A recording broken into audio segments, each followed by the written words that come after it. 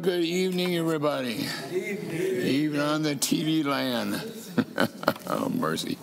Romans chapter 8 and verse 18. We'll start with that. And if we want to make a title, Sharing the Hope. Sharing the Hope. And I was going to sit down, but I don't think I can. What chapter is that? Romans chapter 8, verse 18. We were reading all the way down to verse 25. So bear with us there. A lot of scripture, but let us pray.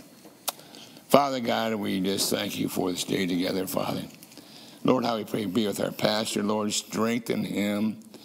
Give his body the calmness and strength that he needs, Father. Lord, how we pray to see him again this Sunday, Father. Lord, how we pray, just encourage him. And Father, I thank you for the privilege of being here, Father, and hearing your word. Father, we need to hear from you today. We need our gas tanks filled up again, Father. Lord, how we pray that the word will speak to our hearts. And Father, your word tells us it will. And Father, thank you again. Lord, let's be with us today in Jesus' name. Amen. Romans in chapter 8, verse 18. So I reckon that the suffering of this present time are not worthy to be compared with the glory which shall be revealed in us. I read this verse and I started thinking right off the bat of all the suffering people gone through of, well, not able to have their car, not able to have their house, not able to have a lot of things they had, and they had all the time. But for I reckon that the suffering of this present time are not worthy to be compared with the glory which shall be revealed in us. Verse 22. For we know that the whole creation groaneth and travaileth in pain together unto now. And not only they, but ourselves also, which have the first fruits of the Spirit, even ourselves groan within ourselves, waiting for the adoption, to wit, the redemption of our body. Verse 24. For we are saved by hope, but hope that is seen is not hope. For what a man seeth, why doeth he yet hope? For, verse 25, if we hope for that which we see not, then do we with patience wait for it. Thinking about how the Lord had dealt with John, and how John had spoken, and how the times of, let's go there once. John chapter, I think it's chapter 20. John chapter 20. Go there. And my wife says, you got to have to slow down so I can catch up to you. Chapter 20.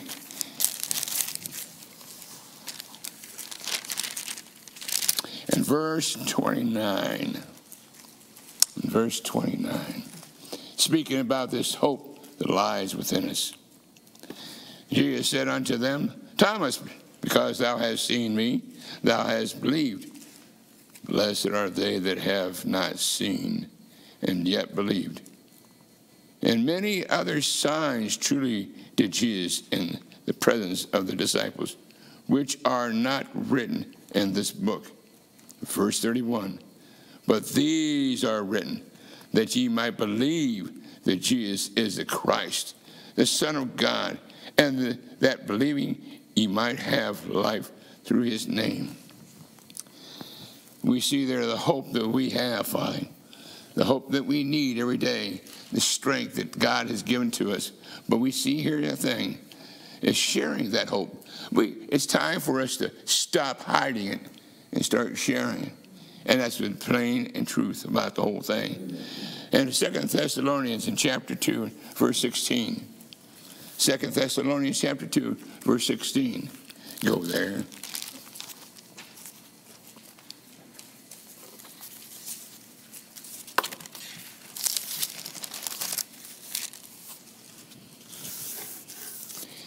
Second Thessalonians chapter 2, verse 16. Now our Lord Jesus Christ himself And God, even our Father, which loves us, and had given us everlasting consolation or comfort, good hope through grace. We see there how God, his hope, and how he had trusted on him. Colossians in chapter 1, verse 5. For the hope which is laid up for you in heaven, whereof ye heard before in the word of the truth of the gospel. The hope that we have. Thank the Lord we know where we spend eternity. And we're had to put your trust in that, thinking about Gary and his situation. And losing his wife for actually 40-some-odd years. And he just can't cope with it. And I think, oh my, where is his faith right now? It must be very shallow. And how we need to be in God's house is so important, to be in God's house, to be encouraged by the people in praying, to pray for him and encourage him. And Lord, how I thank you for this pastor, willing to take him under his wing. But we see in 1 Peter chapter 1, verse 10. 1 Peter chapter 1, verse 10. Of which salvation the prophets have inquired and searched diligently, who prophesied of the grace that should come unto you, searching what? Or the manner of the time of Spirit of Christ, which is in time did signify, when he had testified beforehand the suffering of Christ, and the glory that should follow. In verse 20, who verily was foreordained before the foundation of the world, but was manifest or known in these last times for you, who by him did believe in God, that raised him up from the dead and gave him glory, that your faith and hope might be in God. Trusting in him, he's given us everything, given us life and breath even today. Oh, how we have that hope. We need to share what we do have. Let's go to 1 Peter in chapter 1, verse 7. 1 Peter chapter 1, verse 7.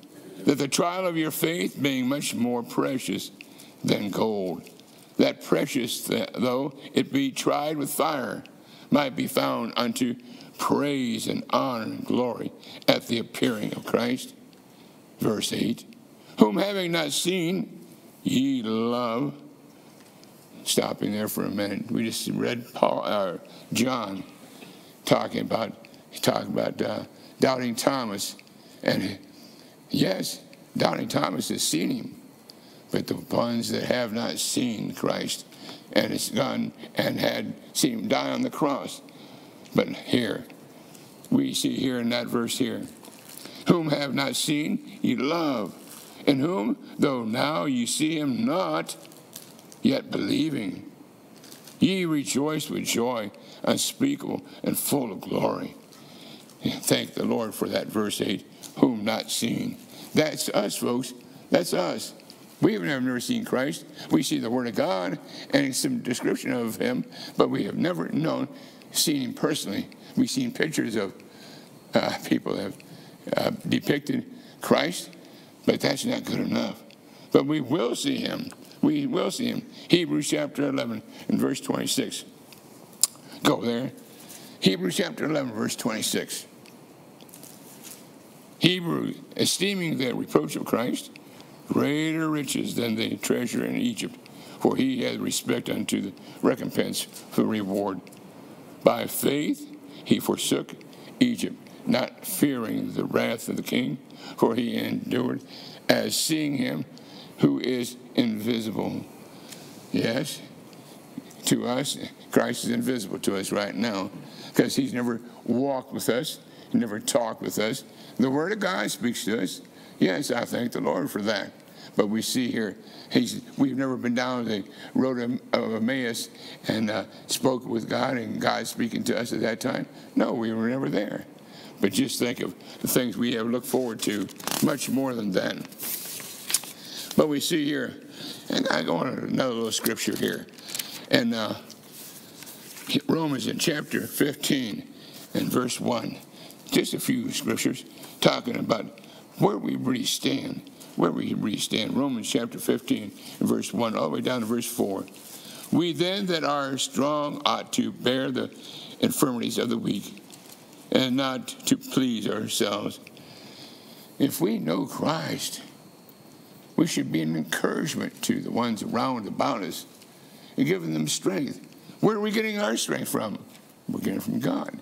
Should we not bear and share what God has given to us? Let every one of us please his neighbor for his good to edification. Verse 3, for even Christ pleased not himself, but as it is written, the approaches of them that reproached thee fell on me. And verse 4, and whatsoever things are written aforetime were written for through the patience and comfort of the scriptures might have hope. Oh, I thank the Lord for that hope that we have. These scriptures are for us today, not for last year, not for just the history part, not just the poetry, not just the future, but the whole Word of God. The whole Word of God. We have there Titus in chapter 2, verse 11. Go there. Titus chapter 2 and verse 11. Sharing. Titus chapter 2 and verse 11. For the grace of God that bringeth salvation hath appeared unto all men, teaching us that denying ungodliness and worldly lust, we should live soberly and righteously and godly in this present world. Oh, how we looking for the God, blessed hope and the glorious appearing of the great God of our Savior Jesus Christ. Verse 13, looking for that blessed hope. I'll tell you, there's a lot of friends that I have in heaven today, and I'm waiting to see them. And God has kept me here for a little while longer, and He kept you here for a little while longer, thinking that one particular person lost his wife and child. Oh my, pray for him that he might get through that. Because I tell you, you figure losing your wife and here expecting a new infant, that's devastating. They have to trust in the Lord, and it's so important that other Christians be around sharing that hope that we have, sharing it, disciple them, whatever you want to call it, sharing them. See that verse 13. For that blessed hope and the glorious appearing of the great God, our Savior Jesus Christ, who gave himself for us, that he might redeem us from all iniquity and purify unto himself a particular person, zealous for good works. And I thank the Lord for that. I'll tell you, we need that for sure. We see there in 1 Peter in chapter 3 and verse 15, sanctify yourselves, the Lord God in your hearts, and be ready always to give an answer to every man that asketh you a reason of the hope that is in you, the meekness and fear, with meekness and fear. I'll tell you, being always at any time try to give a person the Word of God. If it's only a small bit of information, and everything I start talking to somebody, I say, well, you know, we had a lot of hailstones hit our church, and so I try to bring that involved in there and saying, what do you think about that? But just idea, try to give a little seed that there's hope, but sharing that hope. We have that in Colossians in chapter 4, verse 5. Walk in wisdom toward them that are without, redeeming the time. Let your speech be always with grace, seasoned with salt, that ye may know how you ought to answer every man. How to answer him. What should you give him? What should you give them and to help them along life's pathway? Oh, it should be some prayer. It should be encouragement for them. I'll tell you, it's really hard for anybody to get through that situation. But I want to go with a little scripture here. 1 Corinthians chapter 15 and verse 1 all the way down to verse 4. 1 Corinthians chapter 15, verse 1 through 4. Up there goes that thunder again. The Lord's not done with us yet. For 1 Corinthians in chapter 15, verse 1, moreover, brethren, I declare unto you the gospel. I preach unto you, which also ye have received, and wherein ye stand. Stopping there just for a minute. This was given to the church at Corinth, the Christians there. Moreover, brethren, I declare unto you the gospel which I preached unto you, which also ye have received, and wherein ye stand.